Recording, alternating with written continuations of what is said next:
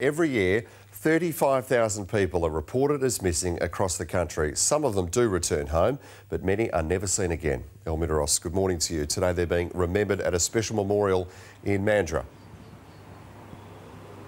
Good morning, Tim. Yes, they are. I'm here in Mandurah this morning at Administration Park, where our friends and family who have loved ones who have gone missing will gather this morning to remember them. But one of the most high-profile WA missing persons cases is that of Hayley Dodd. Hayley was just 17 years old when she went missing in Badgingarra back in 1999, and now her mother, Margaret Dodd, has become somewhat the face of missing persons here in WA. And this morning she joins us now. Good morning, Margaret. Thank you for your time this morning. Good morning. So it's been 16 years since you last saw Hayley. How have the last 16 years been for you? Well, it's been an absolute nightmare. You're forever searching, hoping that one day that we'll find Hayley.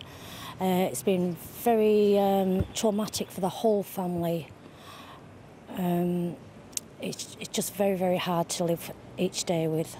Now, it's just incomprehensible for anyone who hasn't been through this to comprehend how it must be every day for you, your husband, the rest of your family to go through this. Can you just give us an insight of what it is like going through this every day of your life for the past 16 years?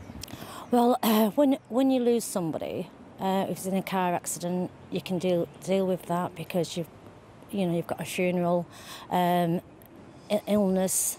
You know where that person is. To not know where your loved one is the most difficult thing you could possibly go through in life. You have nightmares, you'll grab at any straw whatsoever to try and get the answers. It's affected the whole family. I have 4 other children.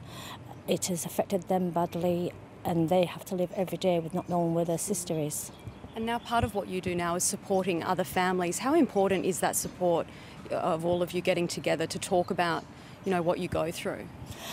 It's very important. When Hayley went missing, we didn't know anything about people going missing, and there was no support whatsoever.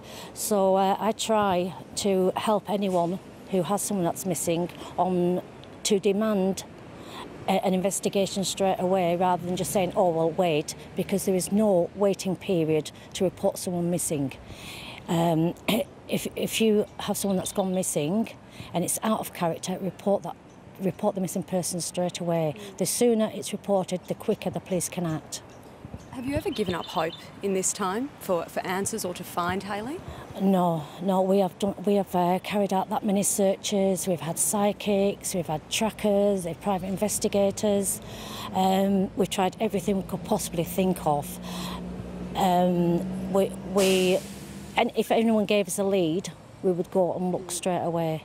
And just finally, can you tell us a little bit about Memorial Day today? Yes, the ladies of Zonta created this memorial 9 years ago. It was inspired by Hayley's disappearance because we had nowhere to lay a flower for her or that birthday card, and they created this memorial for all missing people, and anyone that has someone that's missing and want to remember them, you can get a plaque placed at the memorial here in Mandurah.